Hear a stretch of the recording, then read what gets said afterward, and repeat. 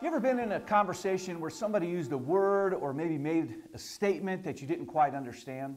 Most of the time when that happens, we'll try to put it in the context of the overall conversation, and a lot of times we can make sense of it, but there are those times where you just kind of have to say, stop, wait a minute, what did you just say? And what does that mean? I think the apostles had a moment like that with Jesus Christ. At the time they were on a boat crossing the Sea of Galilee, and they noticed they'd forgotten their lunch. And so the Bible tells us they're looking around for bread.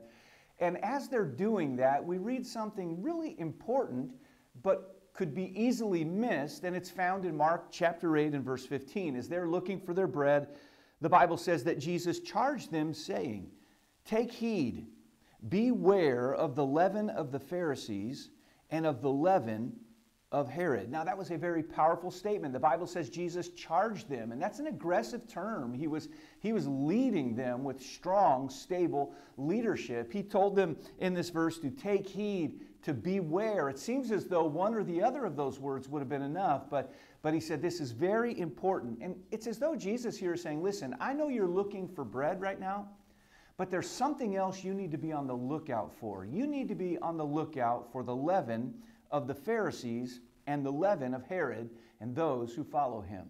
Now we have to wonder, what is meant by leaven? And of course, leaven is an old word for the word we use today, yeast.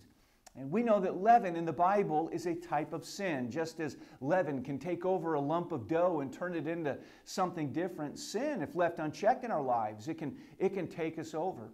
And so Jesus said, I want you to beware of sin in some specific areas. First of all, he mentioned the Pharisees. Well, we know the Pharisees were the religious leaders of the day. They were experts in the Mosaic law. They were kind of attorneys of religion, and for that reason, they were really good at wiggling out of areas of the law they didn't want to keep themselves. They put burdens on other people they didn't want to bear, and they followed more the traditions of their fathers rather than the clear teaching of the Word of God. That was somewhat of the way they approached life. I don't think it's a stretch to say that we could make a parallel to the time in which we're living of those who would emphasize rules more than a relationship. Maybe we could call it a dead and dry fundamentalism that's all about that aspect of Christianity to the neglect of the grace of God. It would be those who look at the Christian life as though it's an equation or a science. Do this, don't do that, and boom, you're superior to others. You're a highly spiritual person. Jesus said, beware of the leaven of the Pharisees. And then he mentioned the leaven of Herod and of those who followed him. Well, what do we know about Herod? He was a pragmatist in the extreme. You see, Herod's mantra in life was, hey, don't rock the boat, let's go along to get along. And he wanted to follow the prevailing ideas of the culture of the day.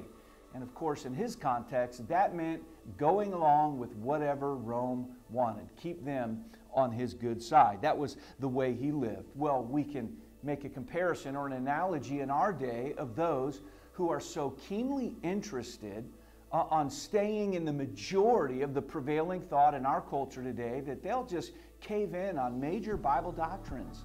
Maybe there's a sin that our culture embraces, and rather than standing for righteousness, they'll decide, let's ignore that, or maybe let's create a man-made loophole, take a verse out of context so that we can justify that sin. Pragmatism.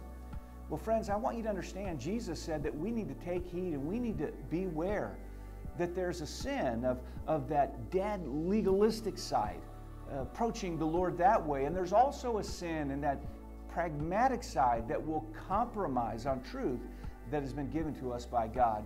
You know, there's some things we know to be true. Truth without grace can be very hard and harsh. Of course, grace without truth, it's degrading. It leads nowhere good. But I know someone who is completely grace and completely truth. His name is Jesus Christ. And our call in life is to follow him. And so as we follow that path set apart by Jesus Christ, let's understand there's a ditch on either side of the road.